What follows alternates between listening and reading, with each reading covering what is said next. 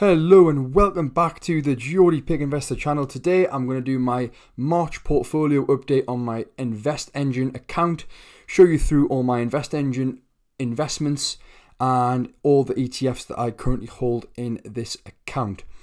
So I've had a really good month, as you can see right now on here. I currently have £100 in cash, which is what I'm going to be putting in every single month from now on. So it's going to be investing £100 per month into here.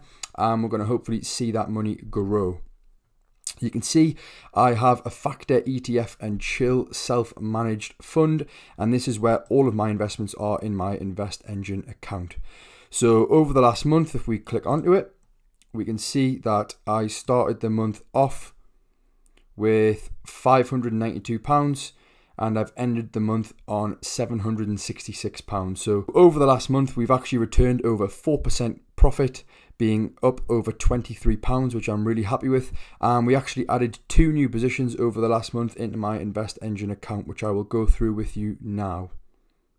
Before we get onto that, I just want to show that I actually contributed £150 this month, and it was the last month that I will contribute that amount, because I had £100 from last month to invest, and then I also had £50 spare. So I thought, why not put it all in for this month before the new tax year starts, and then we can run for £100 into the new ISA version of the InvestEngine account that I'll be using from April, because from April onwards you can have as many ISA accounts as you want. So rather than putting this money into a general investing account, as my main ISA is currently with Trading 212, I can have 2 ISA accounts. So I will remain with my Trading 212 ISA, which is my main portfolio, and then I can also change this account into an ISA account on here. So yeah, I invested £150 this month. You can see that the portfolio costs me 0.3% to manage and management fees. And if we scroll down, you can see the different stocks that I am invested in and the returns I received over the last month. So my 2 new positions are the UBS Factor MSCI World USA Quality ESG ETF, which is also known ticker symbol UC99. And the second position I added this month was the Franklin FTSE India, ticker symbol FRIN. Both of these positions are up quite a nice percent actually, being up 1.42% over the last month since I bought in. And then the Franklin FTSE India is actually up 2.5%, but because I've only just added it, I have such a small position, so I'm only actually up 37 pence, unfortunately, in that position.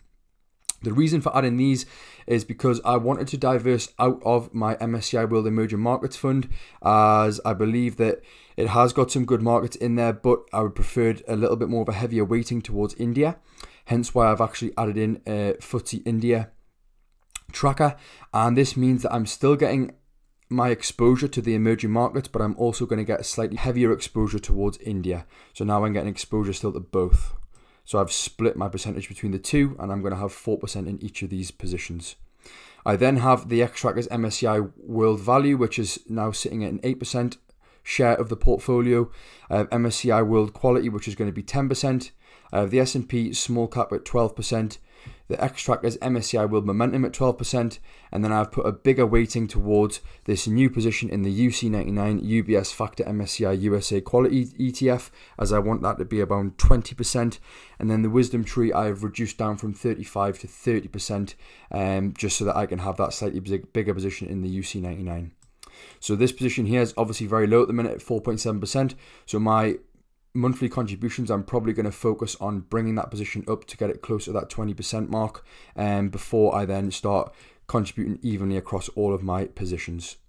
So like I say, over the last month, you can see every single position is actually in the green, which is so good to see again. My best performer being the Xtrackers MSCI World Value at over 5.3%, closely followed behind by the MSCI World Momentum, returning me over 5% in 1 month. So that's really good returns, guys, and something that you don't want to be missing out on. So you should do your research and have a look into all of these stocks, as overall these are performing so well for myself. So like I say, up over the last month, I am now up 4%, and overall this puts me now a net total of up over 16%, and I'm up over £67. So I'm just going to continue adding to each of them every single month, putting that £100 in, staying consistent with it, and hopefully reaping the rewards. You can see the overall percentages on the returns since I first opened the account, with the best performer by quite some margin at the minute being the MSCI World Momentum Tracker. Obviously due to a couple of rather big stocks like the likes of Nvidia, who's been performing so well lately, and also Meta Platforms, which is also the second biggest position in this portfolio. So you can see those two have massive weightings in it and obviously have performed so well this year so far, year to date. Look at that, up over 155% since starting. You can see where I bought in mainly, and you can see that even when I'm buying up towards all-time highs, it just keeps creeping even higher. So guys, never be afraid to buy all-time highs, as the stock market's always likely to keep pushing past those highs eventually. It's quite nice on here actually on InvestEngine. If you click across the analytics, you can actually see the breakdown of all of my portfolio, and you can see the regions that all of them come from. So you can see that I'm quite heavily invested into North America right now, as that is at 58% of the portfolio. Europe excluding UK is at 15%. Japan at 7.5%. Emerging markets just under 5%, similar to the UK.